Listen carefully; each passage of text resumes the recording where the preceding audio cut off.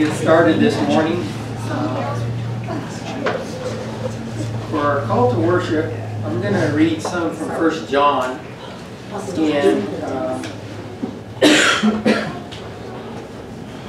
it does go a lot along with what we talked about in class this morning about this manifestation.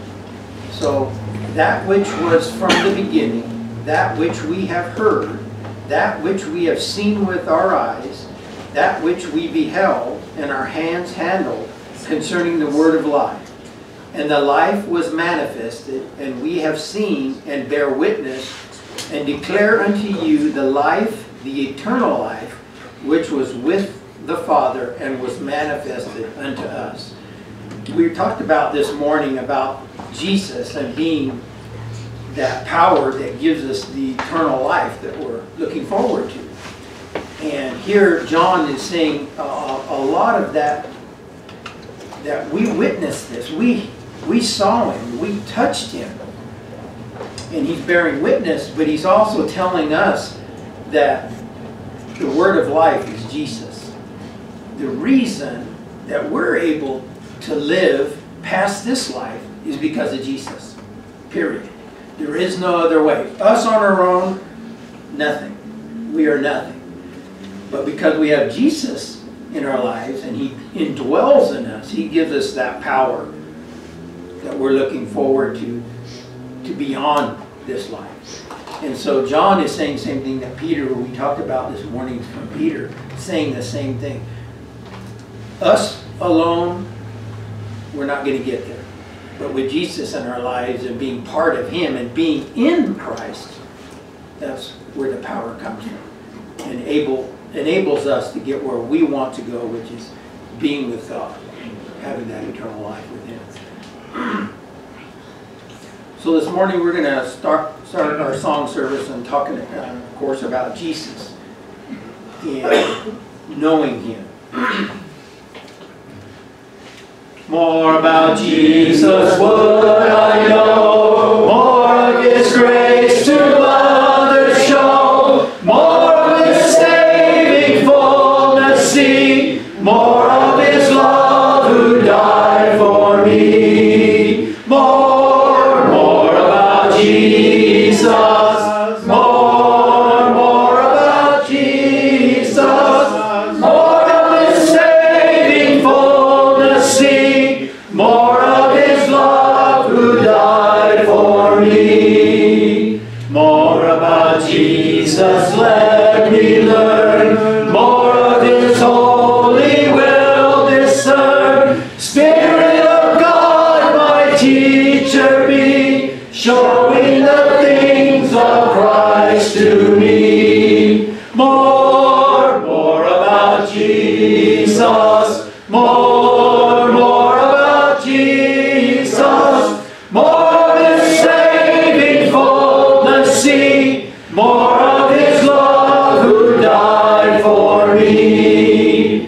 More about Jesus in his word, holding communion with my Lord, hearing his voice in every line, making each faithful saying mine. More about Jesus, more about Jesus, more of his saving fullness see, more of his love who died for me. Amen.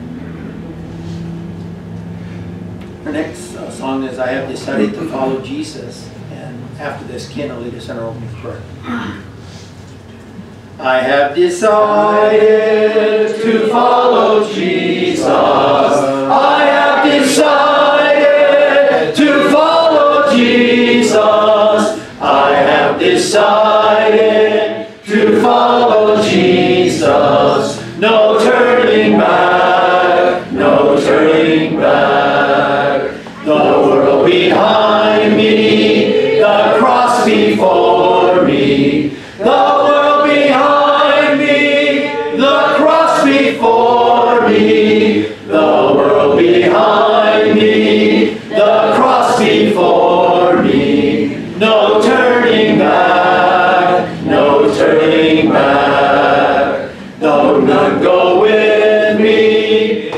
still will follow. Though none go with me, I still will follow. Though none go with me, I still will follow. No turning back, no turning back. Will you decide now to follow Jesus? Will you decide now to follow Jesus? Will you decide now to follow Jesus? No turning back, no turning back. Let us pray. Dear Heavenly Father, we're so grateful that you are with us today, and that we can be with you and praise you and give you all the glory. And Father, we ask that your will be done throughout this time in our lives, and we do decide that we're going to follow Jesus, who have you manifested for our salvation and our eternity. And Father, we thank you for the eternal life that you've established here on this earth for us to be able to have that eternal life and to understand how to be with you as our inheritance. We thank you so much for the way that you did that, and especially through your Son Jesus, who died on the cross. Father, this is our prayer in your Son's name. Amen. Amen. Our next song is I Am Thine. And just like that last song, we sing, I have decided to follow Jesus. It's the same thing we're saying here. I am yours, is what we're saying to Jesus. And this will help us prepare our minds for the Lord's Supper this morning. Taking that step, getting our minds right, getting our hearts in the right place, thinking about that decision we've made by saying that, I am thine. I am thine, O Lord, I have heard thy voice, and it told thy love to me. But I long to rise in the arms of faith, and be closer drawn to thee. Draw me nearer, nearer, blessed Lord, to the cross where thou hast died. Draw me nearer, nearer, nearer, blessed Lord, to thy precious bleeding side. Consecrate me now to thy service, Lord, by the power of grace divine. Let my soul look up with a steadfast hope, and my will be lost in thine. Draw me nearer, nearer, blessed Lord, to the cross where thou hast died. Draw me nearer, nearer, nearer, blessed Lord, to thy precious bleeding side. Oh, the pure delight of a single hour, that before thy throne I spend, when I kneel in prayer, and with thee, my God, I commune as friend with friend. Draw me nearer, nearer, blessed Lord, to the cross where thou hast died. Draw me nearer, nearer, nearer, blessed Lord, to thy precious bleeding side. There are depths of love that I cannot know till I cross the narrow sea. There are heights of joy that I may not reach till I rest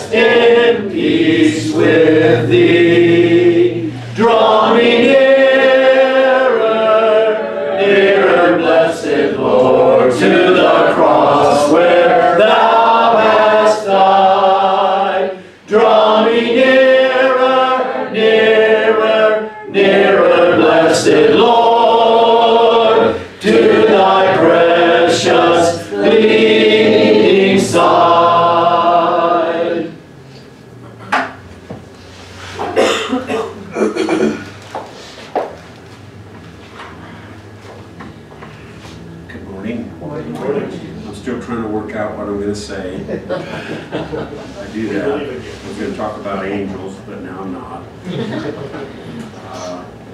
I was really going to ask the question, why are we here today? And you might say, well, the pumpkin bread, of course. I do believe that's causing some marital issues. Inappropriate nutritional choices.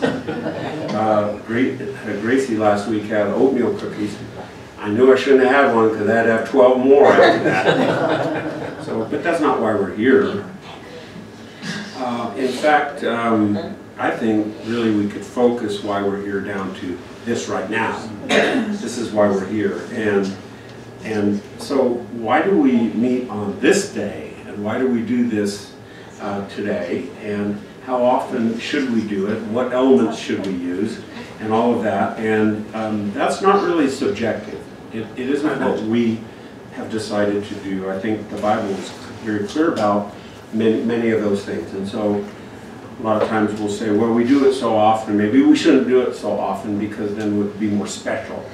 But God doesn't allow us to change His intentions in that regard, just so that we can change the way we think about something. We need to get our heads together, and that's the point of having communion.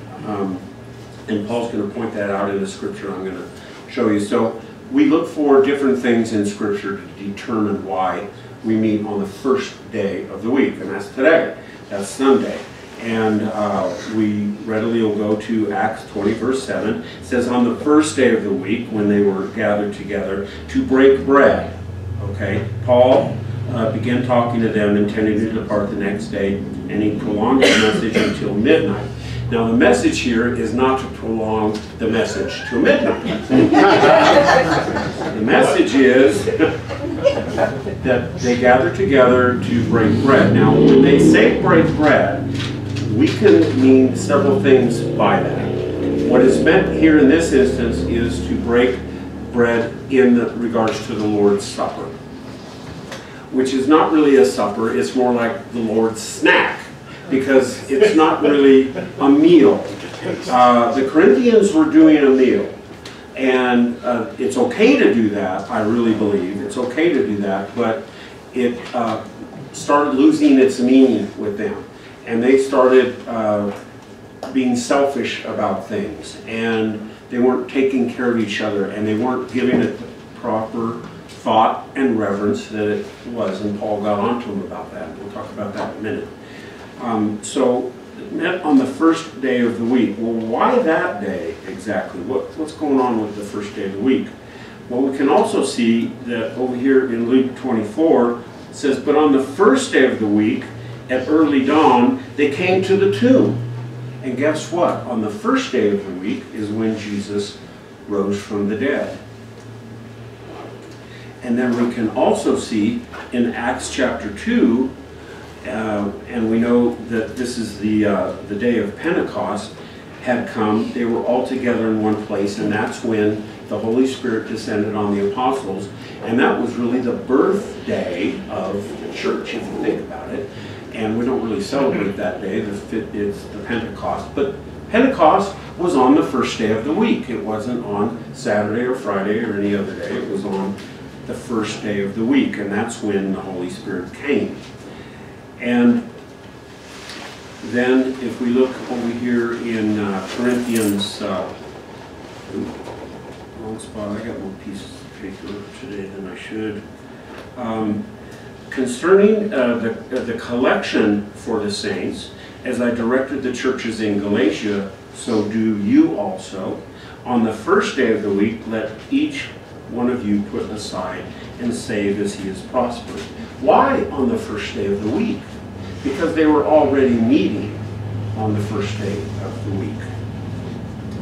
And if I were to, when it said they come to break bread together, that quite honestly is like saying, hey, you have a nice set of wheels. Okay? When you say that to someone that has a car, you mean the whole car, not just the wheels. And so when he says they came together to break bread, that means they came together to break bread and drink of the cup. Okay? So let's get to the passage here in 1 Corinthians. Paul points out in chapter 11 that our Lord instituted this, and it was on the Passover meal that he did it. The Passover had been celebrated for hundreds and hundreds of years, and we know that that was when the death angel passed over the houses of Israel. But guess what? The firstborn of Israel didn't die, but some had to die in order for that angel to pass over, and that was the lamb. The lamb had to die, and the blood was put on the door. And so when Jesus comes along and institutes his supper, it is because he's doing it as the Passover was a shadow of something that was going to come. The Passover was less important than the death, burial, and resurrection of Christ. Christ became the Lamb so that death will pass over us. And so Paul's pointing that out. He said, this is my body. Do it for this reason. And the reason was to remember him. Drink this cup. And the reason is to remember him. Okay? As often as you eat this bread and drink the cup, you proclaim the Lord's death until he comes again. So we're proclaiming something when we do this today. Therefore, whoever eats the bread or drinks the cup of the Lord in an unworthy manner shall be guilty of the body and the blood of the Lord. Well, what is an unworthy manner? He's really speaking to what the Corinthians were doing. It's you're not giving it the due that it is. You're not remembering it for what it should be. You should examine yourself, he says. Examine your life. Examine your attitude. Examine what you're doing when you partake of this. If you eat and drink this without doing that, you're bringing judgment on yourself. You're saying, Jesus is not really that important. I'm just doing this as a ritual, a tradition. It's something we do every week. Is it really that important? And that's why I started off that this is the reason we're here today. It's that important. We don't have to sing or say prayers or have cookies or have a lesson. We don't have to do any of that. But we should be doing this. That's what's important. And so let me head back over here to Acts 2, because sometimes people get confused about whether or not this is a meal or not. And I'll point out that after Acts 2:38, which said repent and be baptized, in verse 46 it says, and day by day they continued with one mind in the temple, and they were breaking bread from house to house, and they were taking their meals together with gladness and sincerity of heart. What they were doing there is not this. They were meeting day by day, sharing meals, and having fellowship with each other, breaking bread. And so there's a contrast there. There's the difference. So we can't use that scripture and say we should be doing this every day. We should be doing it in our homes only, and we should be making a meal out of it. We don't. It's not really teaching us that. It's teaching what the Christians did to stay together. And so hopefully I wasn't too confusing with all of that, but we do this so often that it's important that we sort of remember why we're here and what we're doing and what the point of all of this is. And so now as we bless the emblems, then concentrate, get your attitude in your head where it should be.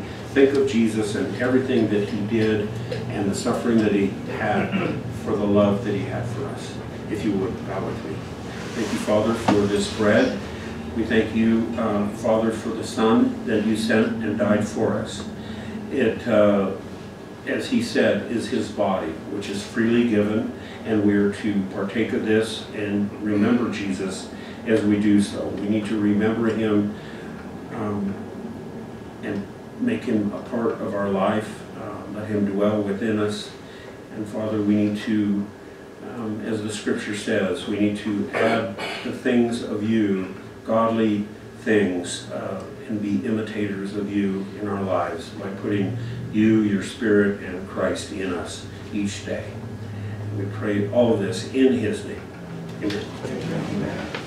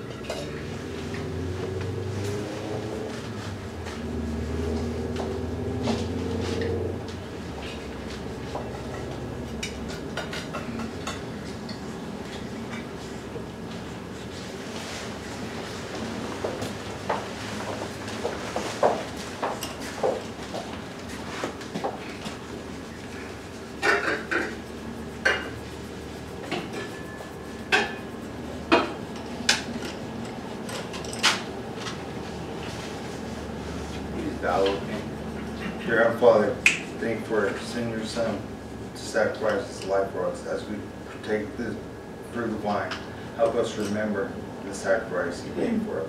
So Lord, I ask that you please open our hearts and guide us. In your Son's name, Jesus Christ, amen. Amen.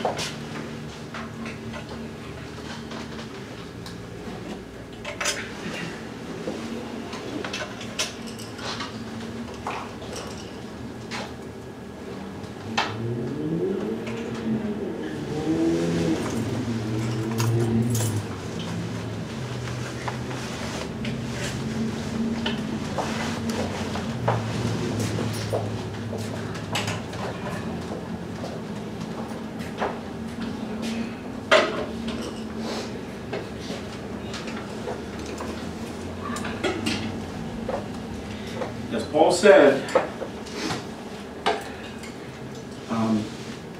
plan your giving, and it should be generous and it should be thoughtful. We should give because God gave, and we collect money to help the saints, and we collect money to help spread the word. We collect money so that we can help others and provide things for people that need help. So that's why we do it, and we should do it, and collectively we can do more than individually. If you would pray with me. Thank you, Father, for the blessings that you've given us, which are many. What a blessed place, a blessed nation. We are a people that is blessed by you, and we pray, Father, that we would bless others in return, and that we would show you that we surrender our lives, and our commitment is to you in all things. In Jesus' name, amen. Amen.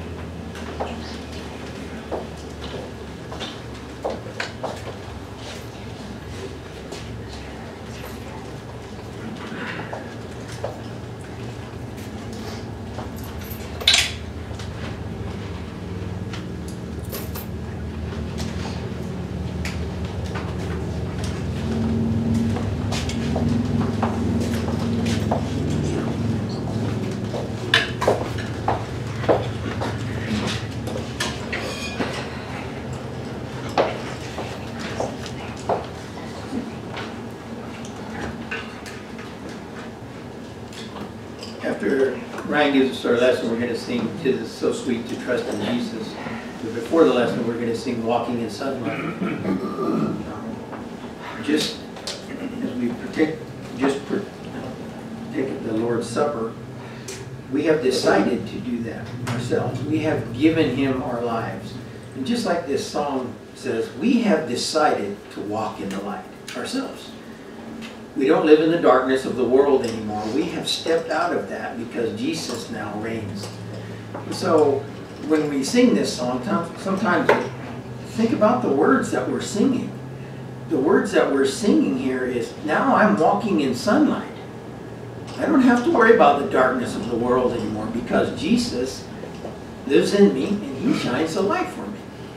So sometimes we sing these songs and we've memorized them. A lot of the songs I don't have to look at because we can sing them, right? Because we've heard them so many times. But a lot of times we don't think about what the words really say to us, what they mean to us.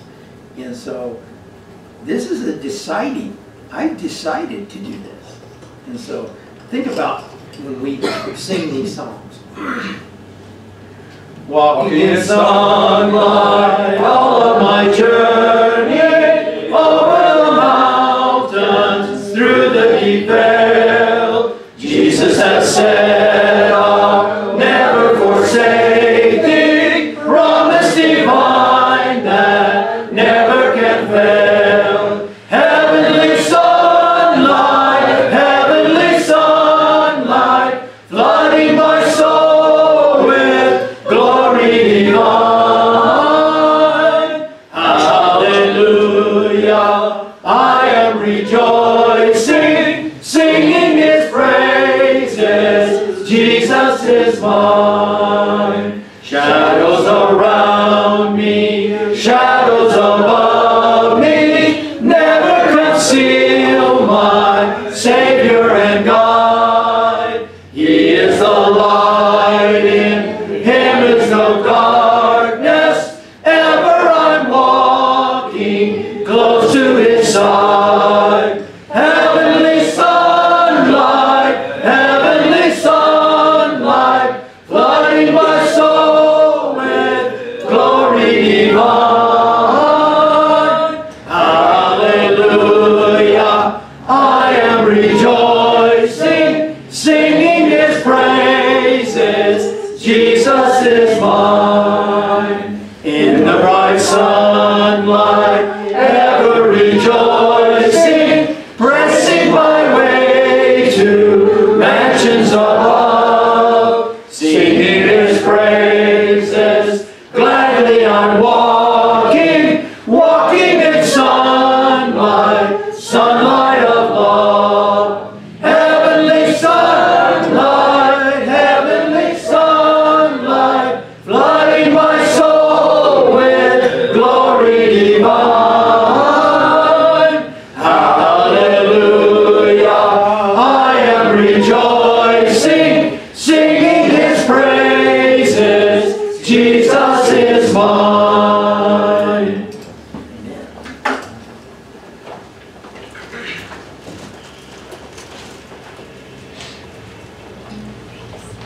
Good morning. Good morning. It's a pleasure to be here with you this morning. It is another beautiful day here in Payson as we are gradually working our way into the fall season and things are starting to cool down. It's kind of exciting for the night to actually be a little chilly because it means that the turning of the seasons is really happening, which in the valley sometimes you wonder. It's not like a turn so much as a U-turn. Suddenly it's a little bit cold and then you're hot again.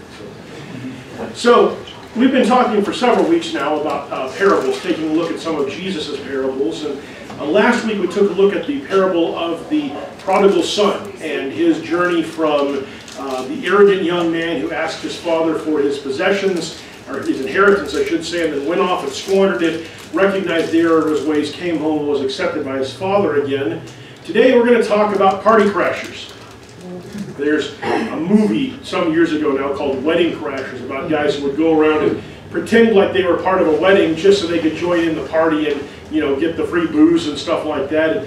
And we have other examples, you know, people who sometimes go to a place where they have a variety of a fair, things like bar mitzvah or different things like that, and they'll just go in and try to sort of be part of the crowd just to get some free stuff or whatever. And so this notion of party crashing is something that's not a new idea, but it's an idea that does play into our society a lot. And it's kind of an idea that Jesus explores over in Matthew chapter 20 when he tells a parable about another landowner. A lot of his parables involve farming because that's what most of the people he's talking to are familiar with. He said, the kingdom of heaven is like a landowner who went out early in the morning to hire men to work in his vineyard. He agreed to pay them a denarius for the day and sent them into his vineyard. So in our terminology, this would be at about 6 o'clock in the morning, basically just as the sun's coming up, which is the perfect time to go out and hire people, because what happens is you get some people who have jobs, but a lot of people, because farming is seasonal, don't really have a full-time job. So as you need workers, you can go and hire them in the marketplace, in the community center kind of a thing. Today, if you need somebody to, well, maybe not so much up here, but down in the valley, if you need somebody to help you with a construction project, you go to Home Depot. You can find some people there looking for work. This is what's going on. And the people who he's telling this to, totally understand this, because this is their world and the kind of thing that they sometimes do. And the denarius is a day's wages. It's almost the definition of the day's wages, how much you should pay people for working for a full day. So he's hired them at 6, and he expects them to work until 6 p.m., a 12-hour day, which is, today we would think that was outrageous, but at the time that was pretty normal. So far, he's telling them a story, and they're like, yeah, we get this. All right, cool. So it says then at about the 3rd hour, he went out and saw others standing in the marketplace doing nothing. He told them, you also go work in my vineyard, and I will pay you whatever is right. And so they went. So he gets some more. Now this is 9 o'clock. And again, the people listening are still understanding. These guys, maybe they got there a little late, maybe they had something going on. Whatever it was, they're there, they're looking for work. He sends them in. But now he has said, Jesus has deliberately introduced an element of ambiguity into this. Because you notice, like, exactly, Tim's over there mouthing the words. He knows. Instead of saying a denarius, he says whatever is right. Now see, that's really interesting, because the people that he's telling the story to are thinking, okay, denarius minus 3 hours work is, they're doing the math. Maybe they're not real good at it, but they're doing the math.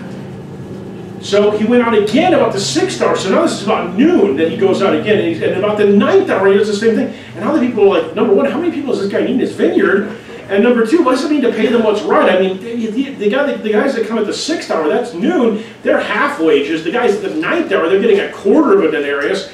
I mean, I guess they're getting something for their work, but, it seems kind of ridiculous. This guy keeps going out and getting more people. And whatever is right, he keeps getting this smaller and smaller and smaller. And then he gets really outrageous, because Jesus says about the 11th hour, this would be 5 o'clock p.m., he went out and found still others standing around. He asked them, why have you been standing here all day doing nothing? Because no one has hired us, they answered. He said to them, you also go work in my vineyard. So these guys, they're just there for 1 hour. That's all the time that's left before dark. And you don't work after dark in a place that doesn't have electrical lights. So they know they're going to work for an hour. And they're probably expecting, the people in the crowd are certainly expecting them to get paid next to nothing, because they hardly worked any time at all. So then it says, when the evening came, the owner of the vineyard said to his foreman, call the workers and begin to pay them their wages, beginning with the last ones hired and going on to the first. Now, this is one of those things where, because this is a story that was made up, this interaction didn't happen. But in real life, I would wonder at what point he had to explain to the foreman what his plan was, and the foreman's going, yeah, that's not how. Maybe you're new to this landowning thing, but that's actually not how this works, But in the story, we don't have that conversation. So the workers get called. And Jesus says, the workers who were hired about the 11th hour, 1 hour left, 1 hour of work came, and each received a denarius. That means they basically received 12 times as much pay for their work as they would have expected to get. They would have been really excited about this. This is fantastic. We got a denarius. This guy must be drunk or something. We got a denarius for an hour's work. This is really awesome. But then it turns around and we start to see it from the perspective of the people on the other side, because he's put them in reverse order. So they see the ones who work for 1 hour, and then the ones who work for 3 hours, and the ones who work for 6 hours, and they keep just getting a denarius. And so on the one hand, it says, Jesus says, when those came who were hired first, they expected to receive more. What's interesting is, by that time, they had seen every other worker get a denarius. So why did they expect to receive more? Have you ever thought about that? Wouldn't they have already, by now, most people would be able to figure out the trend, you'd think, right? But they still expected to receive more. But each of them also received the denarius, and when they received it, they began to grumble against the landowner. Now, they're not grumbling because he didn't pay them what he promised them. They're not grumbling because it's not fair, because it is a day's wages. They're grumbling, it says, because these who were hired last worked only 1 hour. And you have made them equal to us who have borne the burden of the work and the heat of the day. This isn't fair. You're paying people who worked so much less than us, 1/12 of the work that we did, in the evening when it's nice and cool and it's pleasant and everything. You're paying them just as much as you paid us. That's not fair. You should have paid us more, or you should have paid them less. But either way, something is wrong here. And the owner says, I am not being unfair with you, friend. Didn't you agree to work for a denarius? Take your pay and go. I want to give the one who was hired last the same as I gave you. Don't I have the right to do what I want with my own money? And then this is the really damning phrase. Or are you envious because I am generous? I'm not being mean to you. I did exactly what I promised you would do. This is completely fair. I did everything I said I would do. You did your work. You did a great job. I paid you. Totally fair. You're mad because I'm being too nice to other people. And on a fundamental level, there's something wrong with that. But on another fundamental level, that is absolutely how human beings regard reality. And we're going to talk today about the disconnect between our reality and God's reality when it comes to fairness. Because Jesus says, and this doesn't seem fair to anybody, so the last will be first and the first will be last. There are a lot of theological questions in the Bible that are challenging. A lot of ones that I find difficult to figure out exactly what they mean. This is like near the top of the list. What does he mean when he says the last will be, I can't get my page down. There we go. What does he mean when he says the last will be first and the first will be last? Does he mean that literally some will be, that you're going to be rewarded more because you were the last one into the game, and that you're going to be rewarded less because of that? Does it mean you're going to get your reward later? What does he mean by this? What is he trying to say? And I think I'm going to start off by telling you sort of the secret to this, and then we'll talk and unpack it as we go on. The point is that the issue isn't who got there first. The issue is the decision to get there, the decision to be part of the kingdom. That's what matters. It doesn't matter when it happened, it matters that it happened. And so thinking in terms of being first, being there longer, is an incorrect way to think about the kingdom, because that's not how the kingdom works. It's not that some people are going to get rewarded more and some people get rewarded less, because that's exactly not what Jesus just said. It's that everybody's going to get rewarded the same, and focusing on why somebody else got the same thing you did because they didn't try as hard or do as much is the wrong way to think. But this is really hard for us. This runs contrary to the way that we think as people. Sort of. So we're going to take a look at 3 principles of the vineyard when it comes to how we view salvation and the gospel and the kingdom, and how we view our fellow members of the kingdom. And the first one is that we have to be able to distinguish between 2 important concepts, and that is the difference between something that's earned and something that's given. We think in terms of what we have earned most of the time. We rarely think in terms of what we've been given. Over in Deuteronomy chapter 7, God explains to the Israelites why he chose them. And what's interesting, he does this in this particular context, he doesn't spend any time talking about his relationship with Abraham, because what he's going to say is actually something that's older than Abraham. What he's going to say is something that is the reason why he chose Abraham himself. And the reason isn't because of how faithful Abraham was, or how Abraham said yes, because Abraham hadn't said yes to him. The reason is something that's a little bit surprising. He says to them, "You are a people holy to the Lord your God. The Lord your God has chosen you out of all the peoples on the face of the earth to be his people, his treasured possession." Now this is wow! We have been chosen out of all the peoples of the earth to be God's treasured possession. This is a quick way to get a big head. You know, God must love that. We must be better for something, right? I mean, we must be smarter, or there's more of us, or we're stronger, or something, because God picked us. We must be great because God picked us. And what they mean by that is God must have picked us because we were great.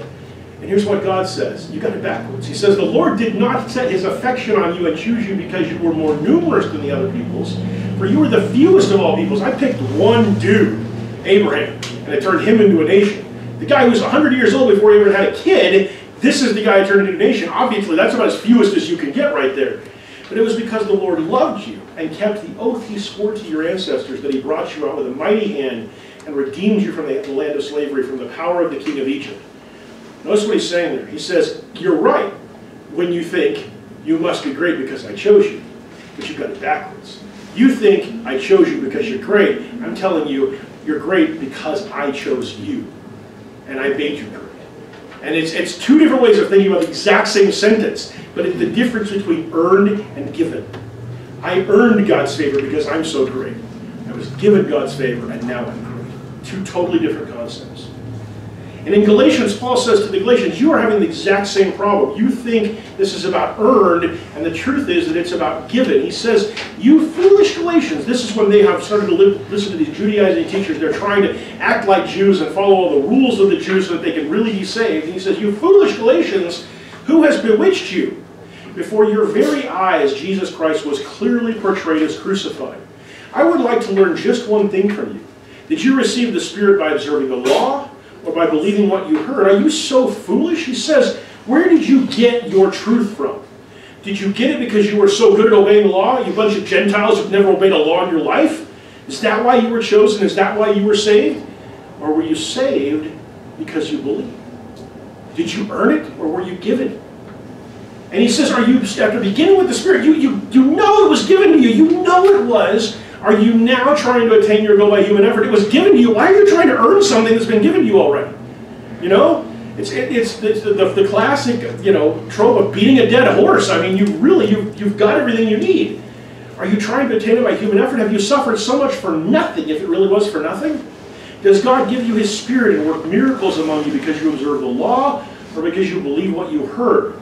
Consider Abraham. He believed God, and it was credited to him as righteousness. God at one point says to Abraham, I am the Lord your God, walk before me and be blameless. I don't think what he's saying to him is, I want you now to go be the perfect guy and never make any mistakes.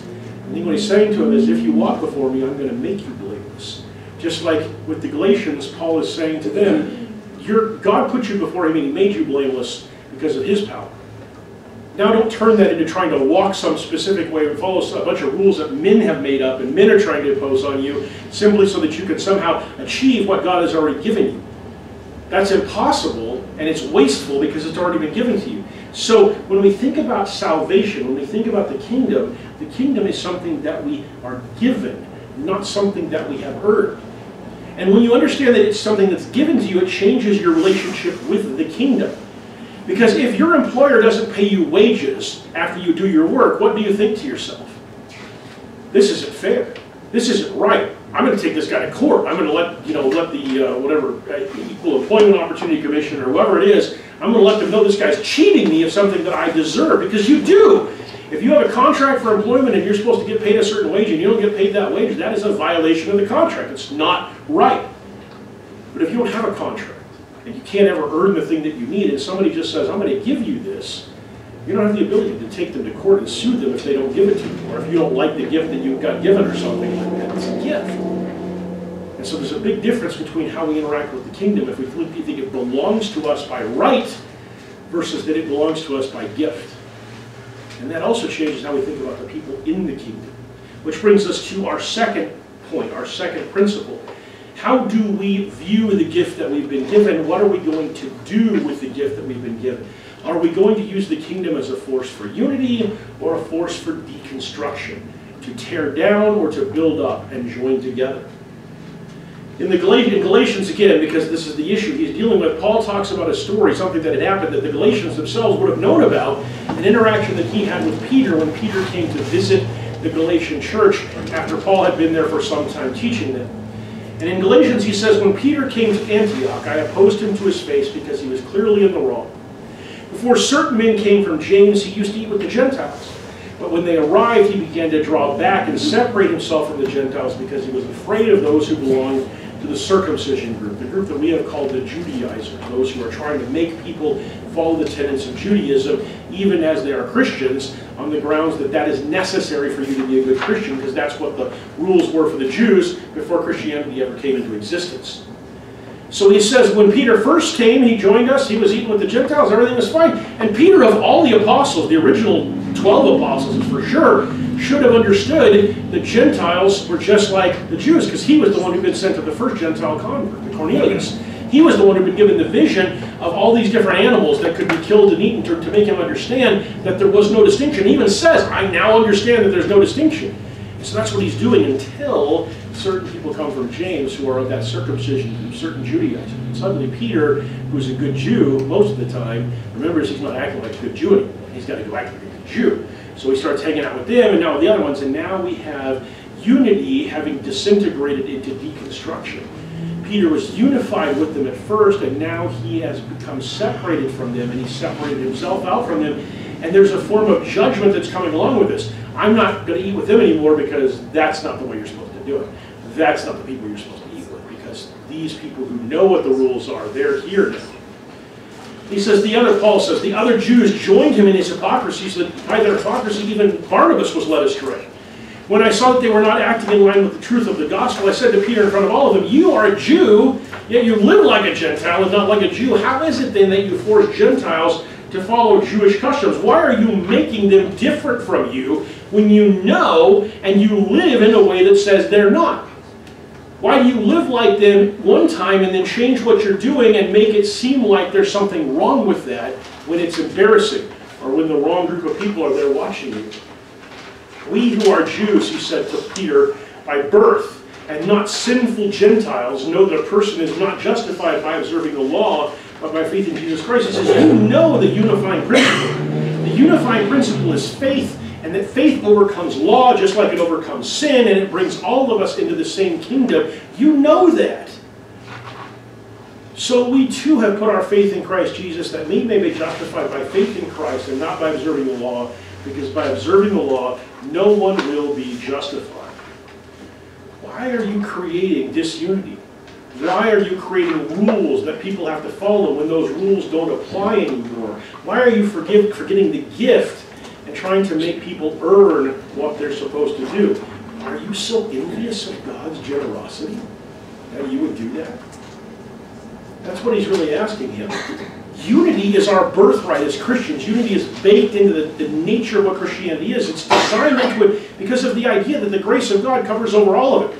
Jews, Gentiles, whatever you've done, however bad it is, however not so bad it is, it's covering over all of it. And because of that, we are all clean the same. We have the same Spirit indwelling us, so unity should be coming about. But our envy of God's favor and generosity gets the best of us way too often, and deconstruction comes about. And then finally, application number 2 is the difference between judgment and compassion, understanding where judgment applies and where compassion applies, and how we deal with party crashers is supposed to come out of a place of compassion, but the truth is, most of the time, it comes out of a place of judgment. We find ourselves in an odd place because we are God's messengers, ambassadors to the world, telling the world about Jesus Christ and his salvation, and yet when somebody takes that salvation on, we're like, well, okay, yeah, but you're not really good enough yet. You're not enough like us yet. You don't live in a nice middle-class neighborhood with the kind of friends that we want you to have, and you say some things we don't like you to say, and you do some things that we don't feel comfortable with, and you don't dress right for church. That's the biggest clue. When people don't dress right for church, we know they're not supposed to be there. You know? So we build these judgments, and we use them. And we are God's ambassadors. We're the ones out there saying, come in, and then they get here and we're like, oh, not you, okay? And it's funny because when you look in the Old Testament, we serve a role that's very similar to the prophets in the Old Testament. They were God's ambassadors. In many cases, in most cases, they were the ambassadors to the Jews themselves, to Israel, to Judah. But in one particular case, the only actual Old Testament prophet to be truly successful, he was sent to a completely different nation. Jonah was called by God, and God says to Jonah, go to Nineveh and tell them all the sins they're committing and that they're about to be destroyed if they don't repent. And Jonah says, I don't think so. And he jumps on a boat and heads the other way. Now, we know the whole story. The storm comes up, they throw him overboard, he gets swallowed by a whale or a fish of some sort. By the way, I don't know if it was a whale or not. People say whales aren't fish, and I'm sure that's really important to us who know the difference between whales and fish. I'm confident that the people back then did not know the difference. So what it was, we don't know. He was swallowed by it, and then spits him up 3 days later after he's had some time to contemplate on his poor choices, presumably near the shores of Nineveh, just to make the point that God's really messing around with him. And so then he's like, okay, I'm going to Nineveh. So he goes and preaches, goes through the city 3 days, and the city converts. The king puts on sackcloth and ashes and orders everybody to repent. The whole city repents, and God forgives the whole city, which makes Jonah, I'm not kidding you, the most successful prophet of the entire Old Testament. No other prophet was listened to by the Jews. They were stoned and beaten and thrown in wells. And at one point, Jeremiah sends a scroll to the king. And as the guy who's reading in the scroll reads it, he cuts off the parts that he's just read and throws them in the fire to show just how little he cares about the Word of God. No other prophet was successful. Jonah is the only prophet ever to be successful. And what is his reaction? Jonah was greatly displeased and became angry. Isaiah's going, what? I would have given my leg for that kind of response, and you're angry? But he prayed to the Lord, oh Lord, is this not what I said when I was still at home? The reason I didn't want to go is because I knew this was going to happen. I knew, and I was quick to flee to Tarshish because I knew that you are a gracious and compassionate God, slow to anger and abounding in love, a God who relents from sin and calamity, and I don't like it.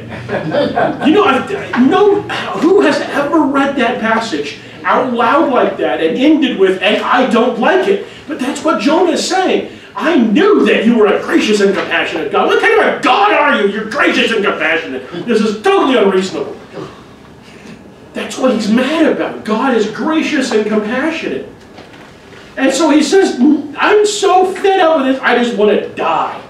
Now, Lord, take away my life, for it's better for me to die than to live. Again, Isaiah's going, what is wrong with you, dude? You were successful. You got them to listen to you, and you want to die because you actually got it. You did your job? I mean, this is nuts.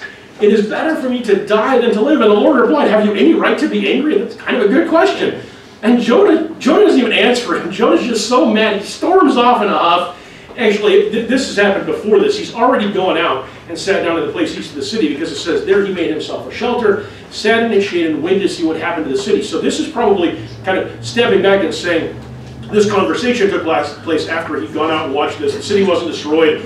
Can you imagine Jonah sitting there? It's 3 days and then it's going to be destroyed. He goes out and sits out there. It's like, all right, I'm ready for the show. You know, let's bring on the fire and brimstone, God. We're going to see another Sodom and Gomorrah here, you know. And the time ticks by and nothing happens, and he's like, dang it. I thought there was going to be, you know, some destruction, some calamity, and instead God has been compassionate, and now he's mad. And this is where he's having this anger, this argument with God. So he's sitting out there waiting, and nothing happens, and he's mad at God. And it says the Lord provided a vine and made it grow up over Jonah to give shade for his head to ease his discomfort. And Jonah was very happy about the vine. So God provides him, gives him a vine to help to shade him while he's sitting out there watching the city not be destroyed and fuming over how angry he is. But at dawn the next day, God provided, that's an odd word for this, provided a worm. Anybody ever thought, boy, I'm glad God provided me worms in this, you know? Provided a worm which chewed the vine so that it withered. So he provided him a worm. And then when the sun rose, God provided a scorching, here you go, I've got something for you, a scorching east wind, and the sun blazed on Jonah's head so that he grew faint. So it's interesting that each time here the word provided is used, and it's not an accident, it's a very deliberate choice of word. God gave this to Jonah for a reason. Each of these things. He provided the vine for a reason, he provided the worm for a reason, he provided this hot wind for a reason. All of it is so that Jonah can learn something. Because Jonah's back to the same place he was before. He wanted to die and said it would be better for me to die than to live. So he's not happy when the city isn't destroyed. He's not happy when the vine is destroyed. There's a guy, I think it was Mark Twain, talking about a socialite woman that he knew who said, you know her, she's not happy unless she's not happy. I think Jonah might be that kind of a guy. He's not happy unless he's not happy. So he's not happy, he's angry, he wants to die, and God says, do you have any right to be angry about the vine? And Jonah said, I do, I am angry enough to die. You know, you better be careful about saying how ready you are to die in front of the creator of heaven and earth, because sooner or later, he might take you up on it, you know. But fortunately, God's not done teaching Jonah lessons. And so the Lord said to Jonah, you have been concerned about this vine, though you did not tend it or make it grow. You had nothing to do with it. You didn't earn it. It sprang up overnight, and it died overnight. But Nineveh has more than 120,000 people who cannot tell their right hand from their left, and many cattle as well. Remember when Jesus said that God is concerned about even the birds? He is. I mean, literally, right there he says it. Should I not be concerned about that great city? Or are you envious that I am generous? Are you envious that I am generous? Shouldn't I be concerned? I gave you the vine, and I took it away, and you treated it like it was something you earned, and something that was precious to you, and something you deserved. I created this city. You didn't create this city. I gave the life to those people that are in this city. Don't I get to decide what happens to it? Don't I get to be concerned about what happened to it when I created it, when I earned it? You didn't even do anything to make that vine, and you're concerned about it. Change the way that you think, Jonah. Change the way that you think and recognize that my generosity towards you with the vine is a tiny fraction of my generosity and my compassion towards the city. So we have to understand, we have to recognize not only that we have been given the kingdom, not that we've earned it, but also that once we have the kingdom, that we are about unity in the kingdom, not about deconstruction and finding differences. And finally, we have to understand that we are not simply about doing things because they belong to us, and we have the right to issue judgments about them and decide who should get them, but we are about compassion because as God's ambassadors, that's what we've been called to do. Our job is to go and tell the world so they will become part of the kingdom, not to tell the world so they can become part of the kingdom and we can judge them and tell them how bad they are.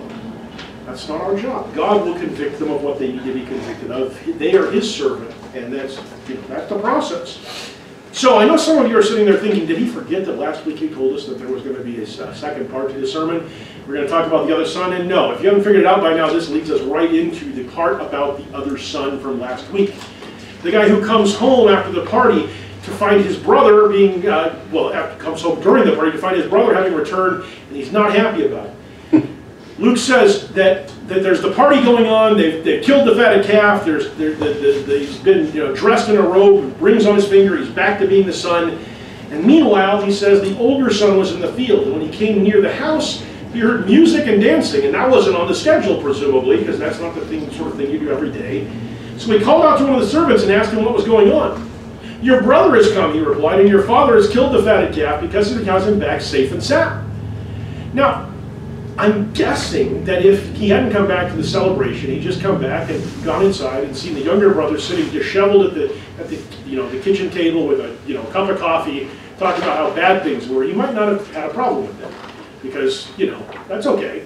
But when he comes home and we're having a party for the son, that's a problem. And so it says the older brother became angry and refused to go in. So his father went on and pleaded with him, and he answered his father, look, all these years I've been slaving for you and never disobeyed your orders. I've earned this. I've earned the right to be your son and to have these things. Yet you never gave me even a young goat so I could celebrate with my friends. But when this son of yours, notice the phrasing, not my brother, when this son of yours, there's that disunifying function. That deconstruction, he's not part of our family anymore. This son of yours was squandered your property with prostitutes, and there's the judgment part. We had to get all three of them. It wasn't hard. Has squandered your property with prostitutes, comes home. You killed the fatted calf for him. Are you kidding me? I have worked for you my entire life, and you've never even given me a goat to celebrate with my friends. I wonder if you ever thought to ask. But you've never even done that for me. This guy comes home after ruining us nearly, after ruining his own life, and he comes home and you're having a party for him. And the father responds, and he answers all three of the things. He says, my son, you are always with me, and everything I have is yours. It's been given to me. It's not earned, it's given. But we had to celebrate and be glad because this brother of yours is dead and is alive again. We are unified. We are one family. He was lost and is found. We had to celebrate because there's unity in family. And there's compassion that comes out of that. That's why there's a celebration. That's why he's being accepted home. Not because he's better than you, not because he did everything right. The party is not about him. The party is about us. That we are restored as a family, that we have had a salvation take place. We're not celebrating the things that he did wrong. We're celebrating the fact that he came back home again. We're celebrating the fact that the kingdom has grown again. We struggle with this concept all the time. I can remember a long time ago when I was in college, actually I was at law school at the University of Arizona, And the home church, my home church at Mesa, every 2 or 3 years we have this guy come and speak to us. His name is F. LaGard Smith. He's a Christian writer. He's written a number of different books. Most of his books are not fictional. They are explorations of theological topics. A lot of times they are focused around things that are of particular interest during that time period. Like he wrote one about the New Age movement, when the New Age movement was particularly strong. Different things like that. Well, he was coming because he actually, one book that he had written, and he'd written a book that was kind of looking at some sort of guesswork about what Jesus' childhood might have been like prior to his beginning of his ministry, because we don't know that much about it from the scriptures. We know more than we sometimes think we do if you go through and really read it. We don't know a lot. So he was kind of going through and asking and sort of trying to explore the questions of things like, when did Jesus realize that he was the Messiah? When did Jesus realize he was the Son of God? When, I'm guessing like at 2 years old he didn't know he was the Messiah. That'd be a little bit much for a 2-year-old, So kind of looking through some of those things, he wrote this book. But a number of people in the church knew that he was in the process of submitting and finalizing another book about the afterlife. And in particular, that in that book about the afterlife, that he took the position that hell was not necessarily an eternal punishment and suffering, but rather a destruction of the soul that was a permanent, eternal event. And so a number of the people were concerned. They disagreed with this philosophy, this idea that LaGard Smith had come up with. And so when I got home, it was his habit of doing a little talking for a little while, and then going, and they would have a kind of a question and answer period. And apparently early on in the question and answer period, the people who were upset with this idea about the way the afterlife should look had begun to sort of Shanghai the conversations. They weren't talking about the book he was there for, they were talking about this other thing. And so I walked into Mesa's fellowship hall as you've got LaGard Smith on one side and you've got everybody else on the other side. If you want a more graphic sense of disunity, you will never see a visual image more like that. And everyone there is upset because he's saying this thing that is challenging them and that threatens the way that they think that eternity should look. And as I got there and began to see what was going on, the lawyer in me, who enjoys a good argument anyway, decided to join in on his side because I liked what he was saying. I tended to agree with some of his logic, but more to the point, I just like to argue, and there was a lot more people to argue with on that side. And he's a lawyer. I don't want to argue with a lawyer. I'm not stupid. I know better than that. So, having had experience with it after all. But what happened after I'd been there for about 10 or 15 minutes, and one particular lady who was a really nice lady, she was generous and she was kind and she was thoughtful and she did lots of things for people. She said something that has stuck with me for all of these years, and she said, it's just not fair that they don't have to suffer when I have gone through so many things in this life. All those sinners don't have to suffer for eternity when I've gone through. And I didn't answer. I could think of a lot of answers. I couldn't think of any of them that begin with "you moron," and so I definitely didn't think that was a good way to begin. But I also didn't think, it was one of those things where somebody says something that's so stunning, so wrong, that it almost takes your breath away. To think that the reason why so many of these people are having a problem with this isn't because they disagree with the philosophical underpinnings of what he's saying, and most of the argument was not about that. It was a disagreement with the idea of the fairness of it. That somehow, if I was getting an eternal reward, the reciprocal of that has to be that they're going to get eternal punishment. That there's nothing in between. And I'm not here to try to litigate or argue this particular position. My point is the mindset behind it. I'm not upset that people might not go to hell and suffer for eternity because I don't think that's what the scriptures say. I'm upset because I don't think that's fair. And if there's one thing that gets in the way of our ability to be accepting, to withhold our judgment, to let people into the kingdom and treat them like they are full-blooded members of the kingdom, it is our concept of fairness.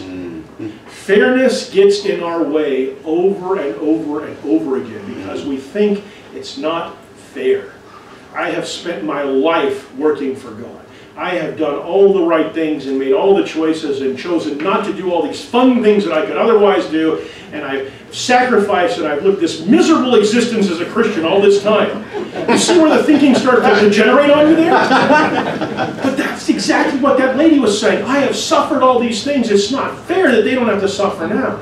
Instead of stopping and thinking about, what the Father says to the Son, you are mine. Everything I have is yours. You're always here with me. This is good, not bad. Right. We work because God wants us to work, because we have a job to do. We don't work because God wants to make us miserable. We don't make good choices because God wants to make us miss out on all the good things. We make good choices because we're the only people who can, because the Spirit in us helps us to do that.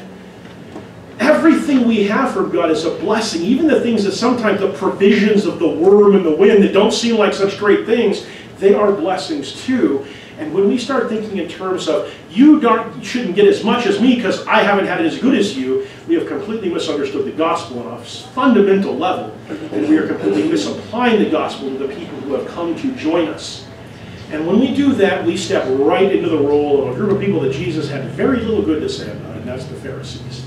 Because in Matthew 23, he says, "Woe to you, teachers of the law and Pharisees, you hypocrites! You shut the kingdom of heaven in men's faces. You yourselves do not enter, nor will you let those enter who are trying to." You Pharisees, you know the law. You sit in the seat of Moses, and for good reason, because you do know the law. And you are teachers, and you have studied, and you are doing what you would claim to be as best. And at least we talked in the class, they started off with noble motives, even if that's not where they ended. You have all of this, and yet, instead of welcoming people in to the kingdom and showing them how to get closer to God, you try to keep them out and keep them less and make them inferior. And you're so busy keeping them out of the kingdom that you're on the wrong side of the gate too. You know? The best defense is in football, push the other team back. Well, if you push the other people back far enough, you're going to be out of the end zone yourself. And you're going to miss out too. It turns into a game of it's us and you. And you aren't good enough for us. You are different than us. You come from a bad background, and you don't look like us, and you don't dress like us, and you don't sound like us. You don't belong here with us. Because it's my kingdom. It's my vine. It's my city. And God says, are you so envious of my generosity? Are you so envious? Paul says you've got to reverse your thinking. In Romans he says, you see at just the right time when you're still powerless, Christ died for the ungodly. Very rarely will anyone die for a righteous person, though for a good person someone might possibly dare to die. But God demonstrates his own love for us in this. While we were still sinners, Christ died for us. Amen. It's not earned. You were still sinners when Christ died for you. You were still powerless when Christ died for you. You weren't a good person for whom anybody might possibly dare to die. You were a sinner, and Christ still came, and he still died for you because God loved you. You were saved as a gift, not because you earned it, not because you deserved it. He goes on, elsewhere actually, he said this earlier, but in my point, he goes on. Now a righteousness from God has been made known, to which the law and the prophets testify. This righteousness from God comes from through faith in Jesus Christ to all who believe. There is no difference. See, there's not better or worse. There's not the first one here and the last one here. There's no difference. For all have sinned and fall short of the glory of God. And so we need to understand two things that aren't different. We aren't different from where we start, and we aren't different from where we end. We were all sinners. We all fell short of the glory of God, and we were all justified freely by his grace through the redemption that came by Christ Jesus. We don't need gatekeepers to keep people out, because no gatekeeper has the right to keep anybody out. The people who are trying to come in aren't any different than the people that are on the inside already. They've gone through the same stuff, they've made the same choice, and they are accessing the same grace through faith that all the rest of us have. And so unity is the name of the game. We are all the same. Of course we should be unified. We all come from the same stock of sinful humans, created by God for something better, and we have all been transformed into the likeness of his Son through the indwelling of the Holy Spirit. And we've become the same. So unity is the name of the game. And then finally, we're going to finish with this. Compassion is what comes out of that. We see it in God's compassion, and it turns into our compassion. Because Paul says, as for you, you are dead in your transgressions and sins. You were dead. But because of his great love for us, God, who is rich in mercy, made us alive with Christ even when we were dead in transgressions. It is by grace that you have been saved. We have become, elsewhere Paul will say, the righteousness of God. Think about that. We want to earn God's favor. We want to disunify for the sake of being the best Christians, not the less qualified Christians. We want to judge to show that we are better, because it's a form of judgment. It's about fairness, but it's not real fairness, because if it was really fairness, we'd all be in trouble. It's a comparative fairness. I'm better than you are, so I'm good and you're not good enough. We don't want to compare ourselves to the actual standard, which is Jesus, because we all fall short of that. We want to compare ourselves to the guy who's just a little not quite as good as us. And then we're better, and we're okay, and we don't want them in because they're different than us. But God says, Paul says, you were all dead. You were all made alive. And elsewhere he says, you become the righteousness of God. We're not earning. We weren't chosen because of how good we are. We weren't good at all. But we've been chosen. We've been given. Because of this, we are infinitely precious to God. And we have been made infinitely precious within this world. Lights that shine in the world, if only we will be admitting people into the kingdom and stop standing in their way. This is a hard message for all of us because our instinct is tribal. I'm different than you, I'm better than you because of it. Every single human being is, I think, born with that instinct. If not, they're trained into it real early on. But God is not a tribal God. God is a God of everybody. And God loves everybody, and He wants everybody to be in His kingdom if we'll just get out of the way, if we'll just stop being envious of His generosity. Let's stand and sing. It's so sweet to trust in Jesus, just to take Him at His word, just to rest upon His promise, just to know thus saith the Lord. Jesus, Jesus, how I trust Him, how I proved Him o'er and o'er. Jesus, Jesus, precious Jesus, oh, for grace to trust Him more. Oh, how sweet to trust in Jesus, just to trust His cleansing blood, just in simple faith to plunge me neath the healing cleansing flood. Jesus, Jesus, how I trust Him, how I prove Him o'er and o'er. Jesus, Jesus, precious Jesus, oh, for grace to trust Him more. Yes, it's sweet to trust in Jesus, just from sin and self to cease, just from Jesus simply taking life and rest and joy and peace. Jesus, Jesus, how I trust Him, how I proved Him o'er and o'er. Jesus, Jesus, precious Jesus, oh, for grace to trust Him more. I'm so glad I learned to trust Thee, precious Jesus, Savior, friend, and I know that Thou art with me, wilt be with me to the end. Jesus, Jesus, how I trust Him, how I proved Him o'er and o'er. Jesus, Jesus, precious Jesus, oh, for grace to trust